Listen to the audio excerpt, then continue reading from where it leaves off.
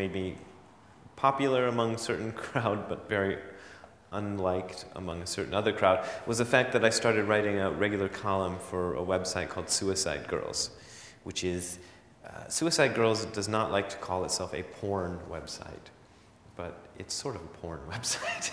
There are pictures of naked girls on the website, right? Because you're a Zen monk now. Yeah, sort of. And I know punk guys, and they're not very monkey, and I'd like to know more about that. But they'd come to me and ask me if I would mind writing. Well, first it was a weekly column, and then it became a monthly column about spiritual matters, I guess is the way they put it.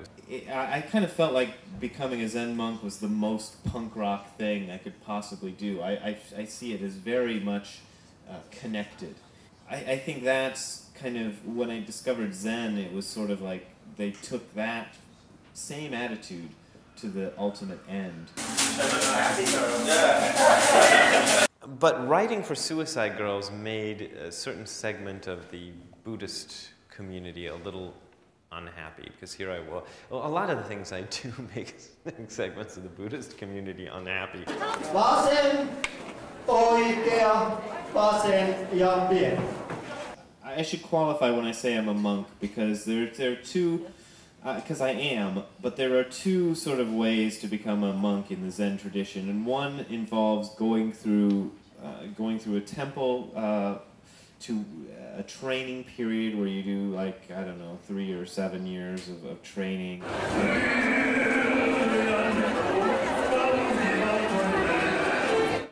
Think the thought of non-thinking, and then somebody asks, what is the thought of non-thinking? And he says, it's different from thinking. So, and he doesn't say any more than that. And I think that's a beautiful thing.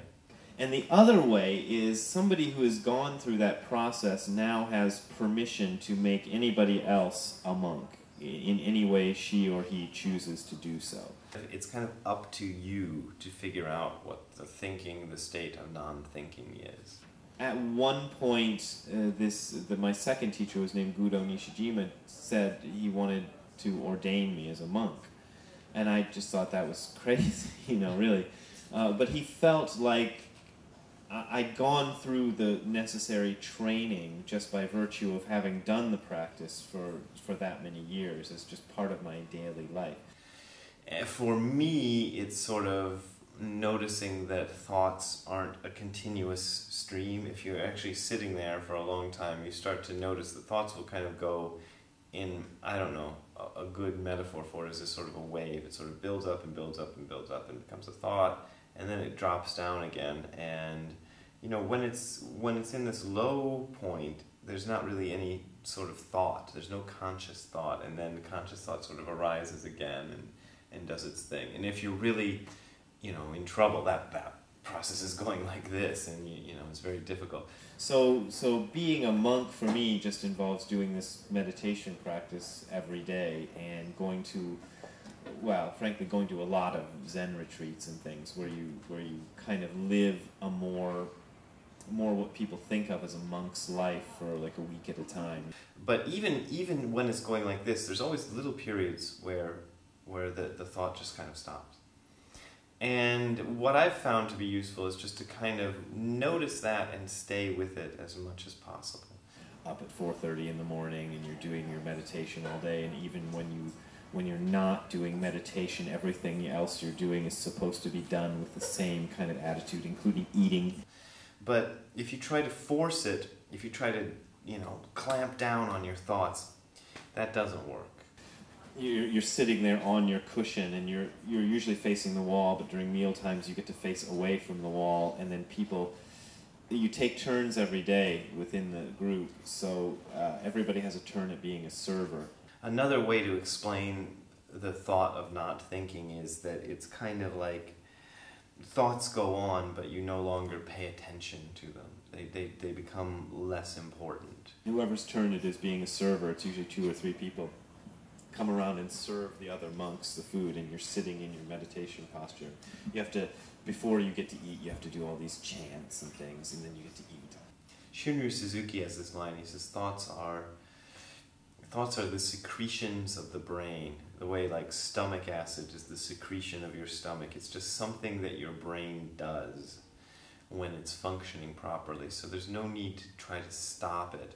But at the same time, it's not, all the rules and things that exist aren't just arbitrary. They are created to try to make this practice possible. You also realize that the thoughts themselves, the content of the thoughts, isn't really important. They'll just go on, and at some level you can be thinking whatever you want and still remain fully engaged in Zazen practice, because the thinking is just another noise that's happening inside.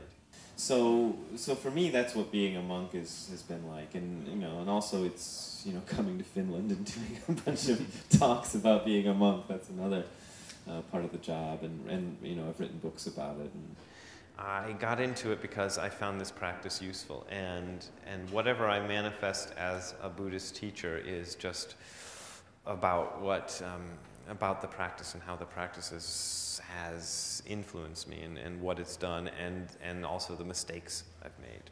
In this practice, you'll experience a lot of things, and one of the things you might experience is a kind of state of bliss or euphoria, or this kind of wonderful thing.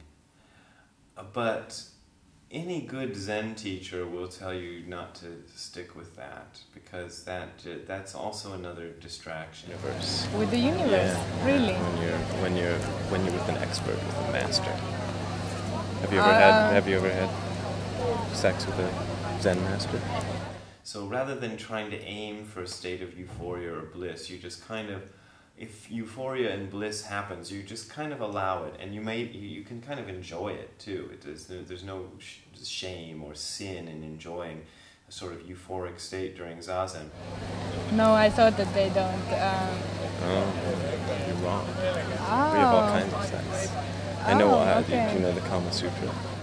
The problem is, once those euphoric states pass, they always pass. Then you get into this I wish I was in a euphoric state again. I was in a euphoric state 15 minutes ago, and now I feel like shit. They're secret. I'm one of the few people who've mastered the secrets. Really? Yeah. And that's the problem right there, is that mind that says, I wish I was somewhere else that I'm not right now. You have enjoyed your time here? Yeah, I've enjoyed it. But I know some secrets, some Buddhist secrets that they don't usually reveal. Any sort of euphoria you might get, or good feeling you get from the practice, comes from those times when you're able to drop any preference, any idea that I would rather be this than that. Yes, but The Kama Sutra, there's 375 positions that, as a master, Yes. I'm very adept in okay. several techniques. Okay, But, yeah, I'm sure know, that's very interesting, but I think I have to go now. So ironically, if you actually want your euphoria to continue, the best thing to do is not want your euphoria to continue. And it's impossible to consciously do that, because if you try to consciously will yourself not to want something, it's like, somebody says, don't think of a pink elephant. Immediately you're thinking of pink elephant.